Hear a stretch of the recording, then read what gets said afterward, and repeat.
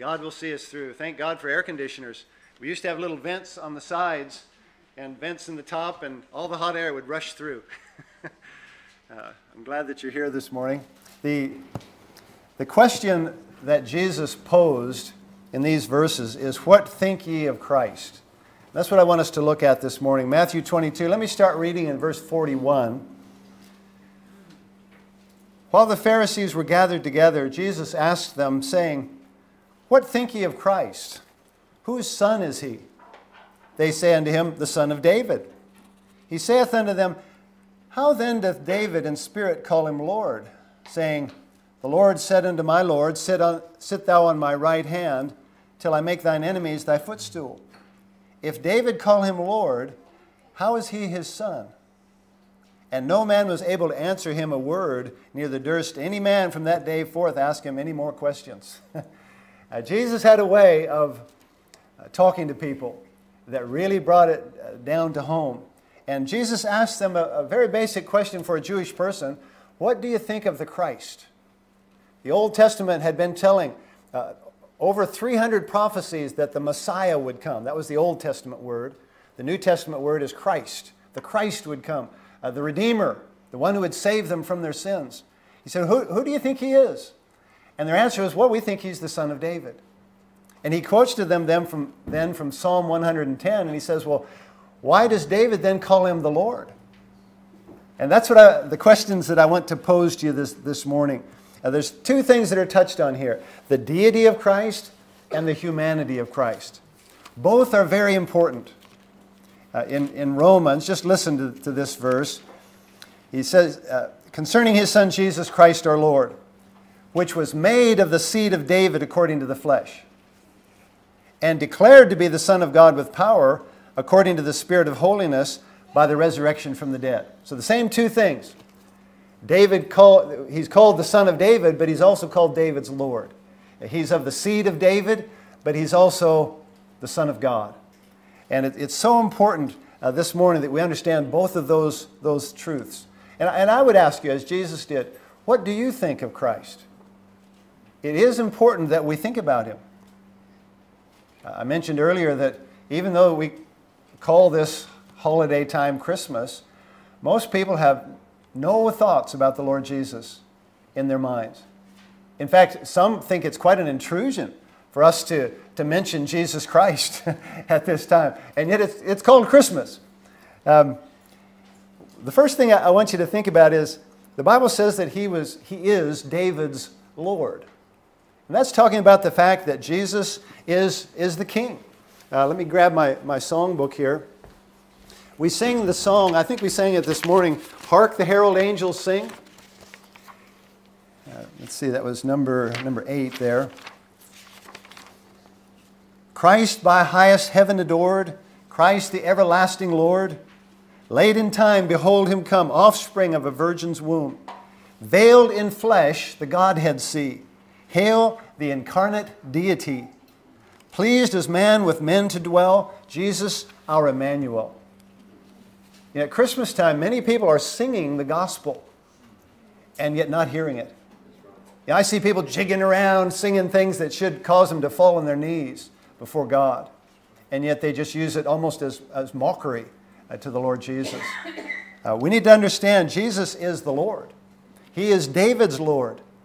The Bible tells us that Jesus is called God. John 1:1, in the beginning was the Word, and the Word was with God, and the Word was God. And later on it says the Word was made flesh. It's obviously talking about Jesus. Jesus is God.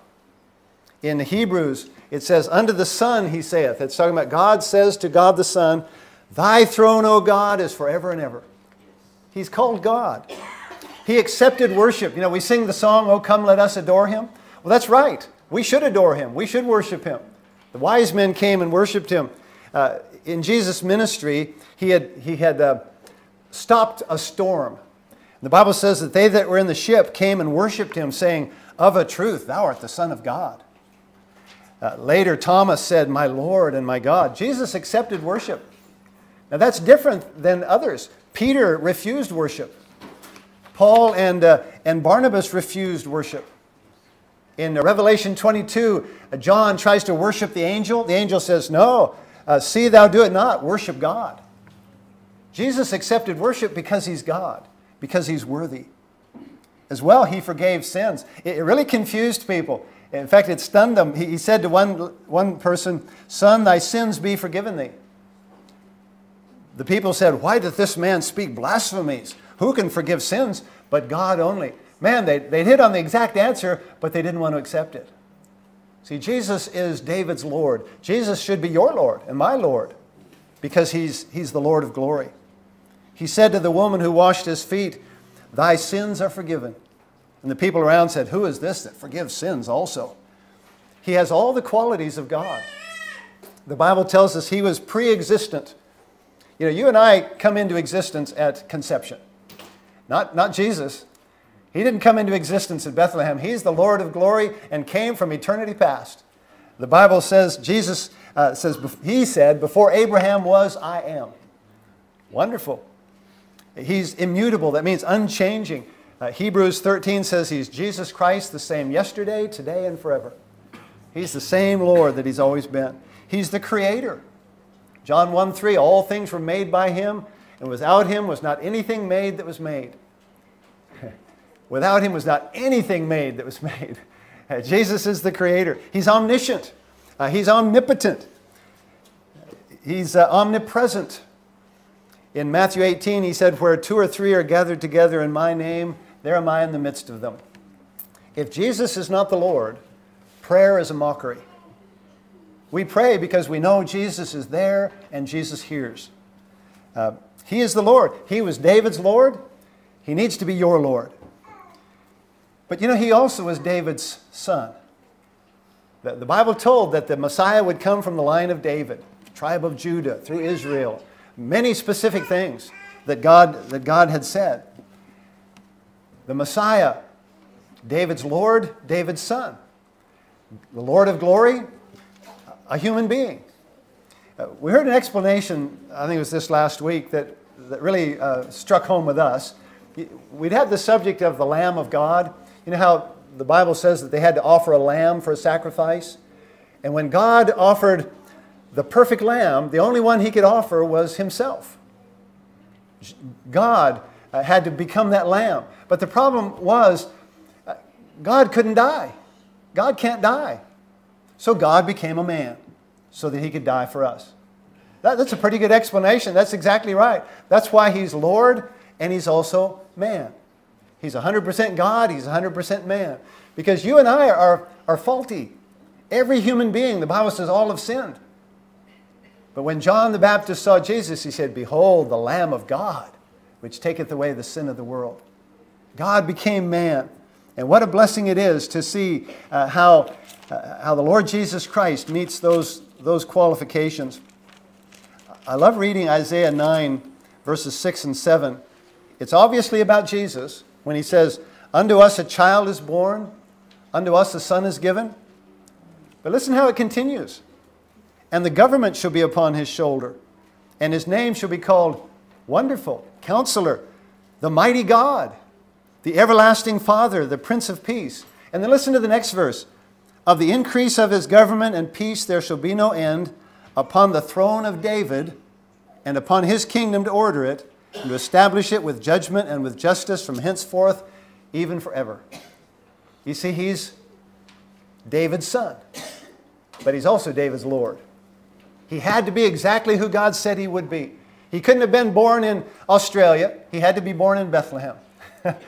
He couldn't be born of a different people. He had to be born of Israel, of Judah, of David, and so on. And Jesus, as he was ministering, in Matthew chapter 11, John the Baptist was already in prison where he would be killed. But he sent some of his disciples to ask Jesus, are you the one? John, when he heard in the prison the works of Christ, he sent 2 of his disciples and said unto him, art thou he that should come, or do we look for another? John was pretty sure. He's the one who said, behold the Lamb of God. But in prison he was maybe having some doubts. I don't know. Are you the one? Are you the one that was prophesied? The one that would be not only David's Lord, but David's son. Jesus said this, "Go and show John again those things which you do hear and see. The blind receive their sight, the lame walk, the lepers are cleansed, the deaf hear, the dead are raised up, and the poor have the gospel preached to them." Now you might not know that, but he's basically quoting there from Isaiah 35 when it tells what the Messiah would do. And what he's saying to John is, I'm the one. You can tell by what I'm doing. You can tell by who I am. You know, Jesus was such a gracious and beautiful person.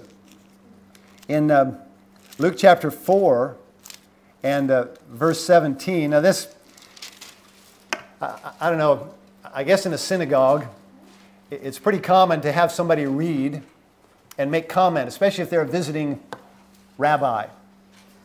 And as Jesus was in the synagogue, they gave him the book of Isaiah. And he found a place and he read this. "The Spirit of the Lord is upon me, because he hath appointed me to preach the gospel to the poor. He hath sent me to heal the brokenhearted, to preach deliverance to the captives, and recovering of sight to the blind, to set at liberty them that are bruised, to preach the acceptable year of the Lord." He just read right from their scriptures.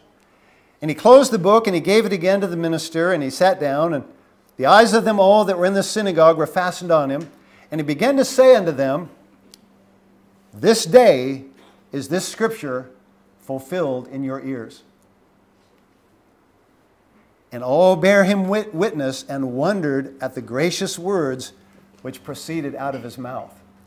Jesus read the prophecy of the Messiah, of the Christ, and he said, this day, that's fulfilled.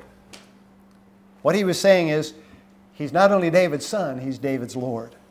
You know, he had such a gracious and beautiful life. You read about Jesus and you think, what a wonderful person.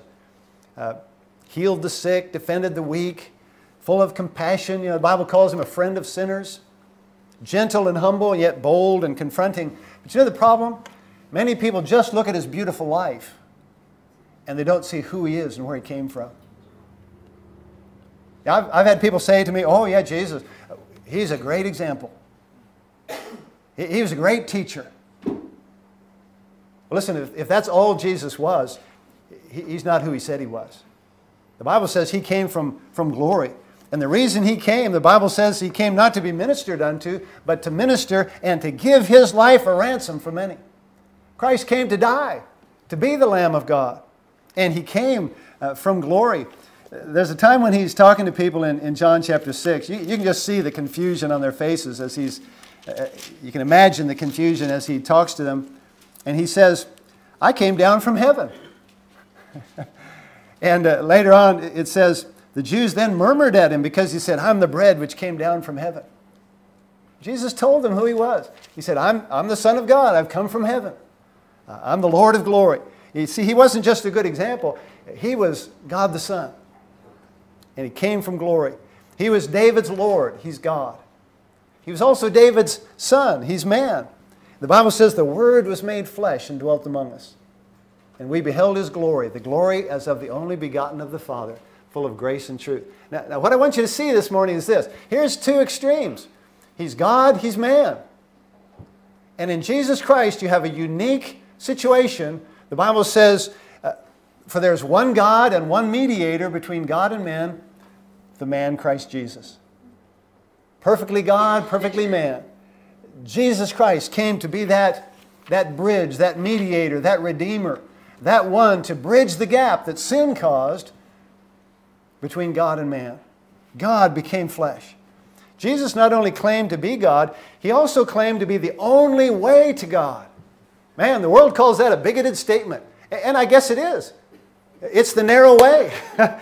Jesus said he's the only way. John 14:6, "I am the way, the truth, and the life. No man cometh unto the Father but by me." Jesus is the only way. People try other ways. Man, I see people trying all kinds of things.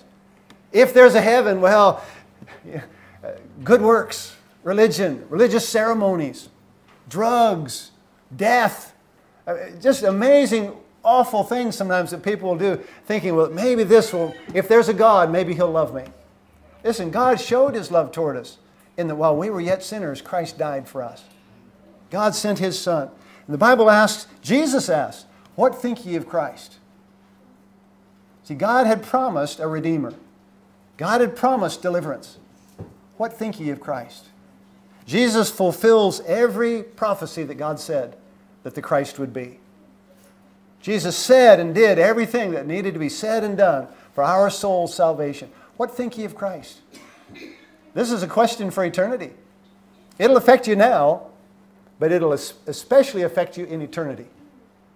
See, when you stand before God, see, Jesus has not only come, He's not only God and man, but the Bible says He's going to be coming back as the King. The Bible says it is appointed unto men once to die, and after this the judgment. Well, let me tell you, Christ will be the judge. His word will be the rule book. It's going to be important what you do with Jesus Christ. The Bible says some will be rewarded, some will be condemned. What will make the difference? Jesus. Jesus will make the difference. John 3:36, the Bible says, he that believeth on the Son, that's Jesus, hath everlasting life. And he that believeth not the Son shall not see life, but the wrath of God abideth on him. See, God has showed His love, but if you refuse His love, you'll receive His wrath. Why would we do that? What think ye of Christ? John 1:12 says, but as many as received Him, to them gave He power to become the sons of God, even to them that believe on His name. What think ye of Christ? He's not talking about an emotional relationship. He's not talking about just some kind of a formal ceremony. He's talking about a relationship that's real, based on a personal relationship between you and God through Jesus Christ. Let me ask you this morning to consider Christ. He laid aside His glory to become your Savior. The Bible says He's the only way to God. He is God. And you need to accept the truth that God says that we're all sinners. You and me, everyone. We've all sinned. And the wages of that sin is death or separation from God. But the gift of God is eternal life through Jesus Christ our Lord. That's why Jesus came. Let me encourage you at Christmas time, this year particularly, if you're not sure about your soul's salvation, think about Christ. Think about why He came. Why would God come from glory to live as He did if that wasn't necessary? If you could get to heaven another way, listen, God would let you. But that's the only way, is through Jesus Christ. Your eternity rests on the answer to this question, what think ye of Christ? This morning, if you're not sure, we're going to finish with a song. And after the service, you may have things you need to do. Maybe you need to rush off. Some of you do, I know. But if you're concerned about your soul, listen, there's nothing would be more important than to find out, than to know for sure that you're on your way to heaven, that you have Christ as your Savior. I'll be available. We'll have other men and women, godly men and women that would be happy to show you from God's Word how to know. He says, these are written that you may know that you have eternal life. It's not based on good works. It's based on faith in the Lord Jesus Christ.